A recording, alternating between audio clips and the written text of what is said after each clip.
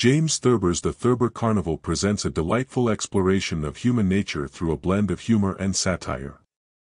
Published in 1945, this collection of Thurber's essays, stories, and illustrations exemplifies his unique talent for capturing the absurdities of everyday life. The book's charm lies in its ability to simultaneously amuse and provoke thoughtful reflection on the quirks of human behavior. At the heart of the Thurber Carnival is Thurber's remarkable skill in depicting the often comical conflicts between the ideal and the real. His stories frequently center on the everyday struggles of ordinary people, portraying them with a keen observational wit. Thurber's characters are frequently caught in the throes of their own exaggerated personal dramas, making them both endearing and absurd.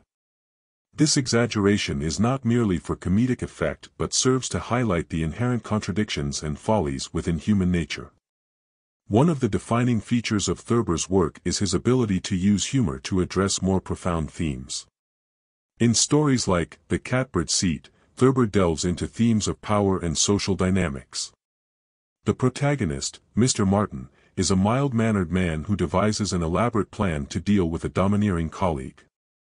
The story unfolds with a blend of suspense and irony, illustrating how a seemingly insignificant individual can exert control through cleverness and subterfuge.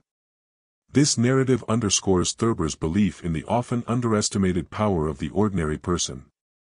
Thurber's illustrations, which accompany many of his stories, are integral to the book's appeal. They are not merely decorative but enhance the textual humor by providing a visual counterpart to Thurber's witty observations. His drawings, characterized by their whimsical and somewhat skewed representations, serve to amplify the absurdities depicted in his writing. The interplay between text and illustration creates a multi-layered reading experience that enriches the book's overall impact. The book also reflects Thurber's fascination with the dynamics of domestic life. Many of his stories explore the humor found within family relationships and household scenarios. In The Night the Bed Fell, Thurber recounts a comically chaotic night in his own home, using exaggeration and absurdity to illuminate the often unnoticed hilarity of everyday life. Through such anecdotes, Thurber captures the essence of human fallibility and the joy of finding humor in life's little mishaps. Thurber's writing is characterized by its clarity and simplicity, which belies the depth of his insights. His ability to distill complex human experiences into accessible and entertaining prose is a testament to his literary skill.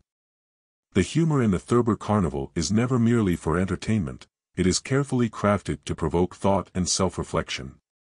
Thurber's work invites readers to laugh at the absurdities of life while simultaneously encouraging them to consider their own roles within those absurdities. Overall, The Thurber Carnival is a celebration of Thurber's comedic genius and his insightful observations on human nature. The book remains a testament to his ability to blend humor with keen social commentary, offering readers both amusement and a deeper understanding of the human condition. Through its engaging stories and illustrations, the book continues to resonate with audiences, reflecting the timeless appeal of Thurber's wit and wisdom.